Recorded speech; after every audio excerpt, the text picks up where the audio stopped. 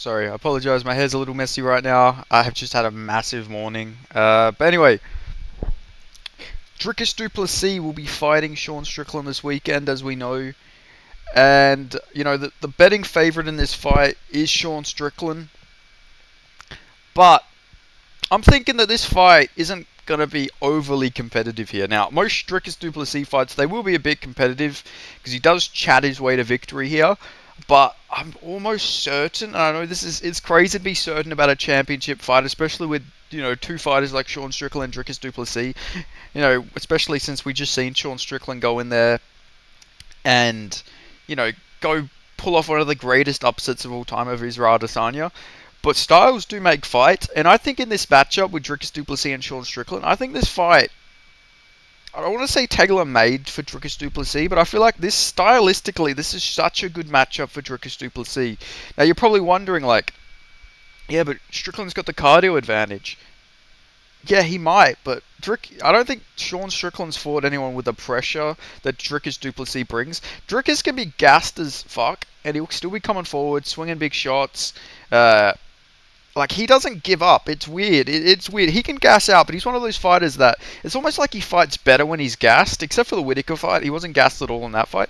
But it's like, you know, in like UFC 3, when you'd gas out, you'd sort of like, or UFC 4 actually, I think it was UFC 4, when you'd gas out and you'd like land a shot, it would actually rock your opponent more. I think it was like a perk you could get for it or something like that. It's like Dricus Du Plessis is like S-tier gassed rocking ability. Like, he gasses out and he will rock you. Like, he will hurt you more than when he's like not gassed. It's like, it puts him in like a sort of flow state where he knows like the right shots to throw and everything. It's weird. I don't know how to properly explain it. I haven't really seen it from anyone besides Dricus Du Plessis. No, Dricus, sorry. I think somebody told me off for how the way I was pronouncing his name. Let me just make sure I'm pronouncing this properly. Dricus. It's Dricus. Okay, my bad. Dricus Du Plessis.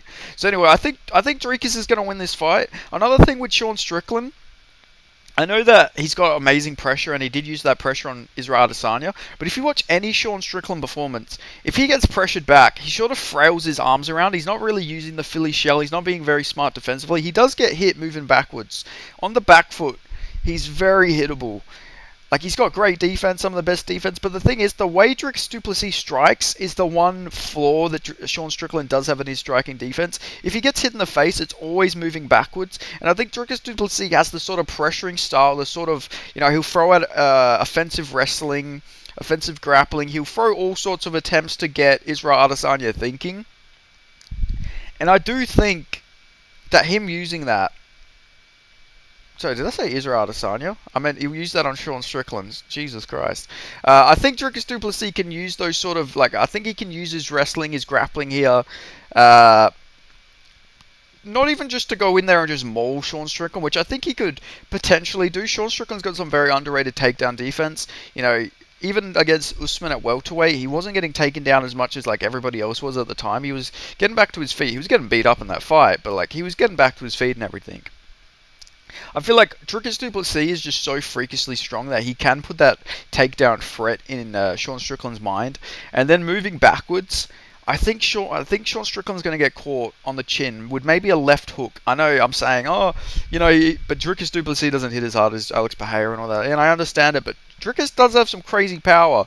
If you look at the way he KOs people, it's just out of nowhere. Like, even if Sean Strickland's pressuring Dricus Du Plessis against the fence, Dricus Du Plessis has shown that he can chin people even when they're pressuring him and he's against the fence. You know, Sean Strickland might be in his face, you know, doing the man dance and everything, frailing his arms around, doing the fucking Philly shell and everything like that. But Dricus Du Plessis still has that ability to catch him right on the chin and KO him. And I just keep foreseeing in my mind Dricus Du Plessis is going to catch Sean Strickland either moving backwards, or Sean Strickland's going to come out too aggressive against the fence.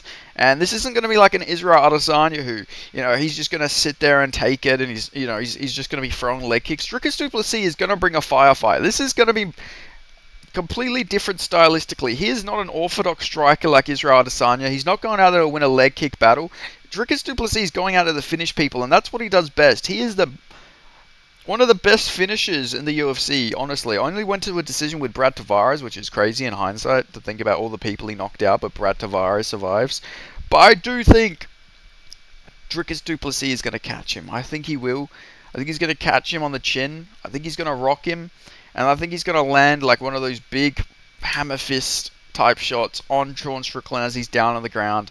And then I think Dricus Du Plessis is going to be champion now. Dricus, sorry, I gotta get pronouncing his name properly. I gotta start remembering the future champ's name, Dricus Du Plessis. Now, don't get me wrong, I like Sean Strickland. I like both of these guys quite a lot. I'm not gonna lie. I'm a big fan of both of these guys. I'm a Strickland enjoyer. I'm a Du Plessis enjoyer. You know, I like them both. But the thing is, like, we really gotta fucking worry about Sean Strickland moving backwards in this fight. Like, even against Israel Adesanya, the one times like Izzy would sort of pressure Sean Strickland, he would sort of just frail his arms up as Izzy was like trying to jab at him. Like, I don't know, it's just a bit worrying. I know his style is very awkward anyway. It doesn't look like he should have as good of defense as he does, but it somehow just works for him. So, I don't know, maybe I'm wrong here. Maybe he'll Philly shell his way to victory, but I think Dricus Du Plessis is going to have a completely different mindset to as an Israel Adesanya, but yeah, I don't know. I know that obviously Dricus Du Plessis could probably just go in there and grapple to a victory, but I think he's going to try and prove like a point. Maybe he club and subs Sean Strickland. You know, he's got a very, very good guillotine. Like, a lot of people, you know, the guillotine doesn't work, but at middleweight, and I guess most of these wins are at welterweight, like, Dricus Du Plessis does have a fucking hell of a guillotine on him. He almost got Whittaker in it, but Whittaker did escape from it. Like, he's got a very good grip for it. You know, if you just look at fucking Dricus Du Plessis, he's built like a fucking brick shit house. This Dricus Du Plessis, my apologies. You know, Dricus is just built like an absolute brick shit house. He's fucking ripped, right? Like, he's massive. He is a massive middleweight. 6'1", big guy, 76-inch reach, strong as an ox. But yeah, I think he's gonna either KO an aggressive Sean Strickland, or he's gonna use that pressure and that backwards, you know, that lack of defense on the back foot by Sean Strickland. I think he's going to brutally KO Sean Strickland. Now I do see a world where maybe Dricus goes out there a bit too heavy in the first round, you know, like he did against Darren Till. Maybe he goes for takedowns, he's just throwing big shot after big shot. I think he landed about like 80 strikes in that first round against Darren Till. Like, that is insane when you think about it. And then he was a bit, you know, fatigued, and then he sort of had a second win in that third round, but I don't know.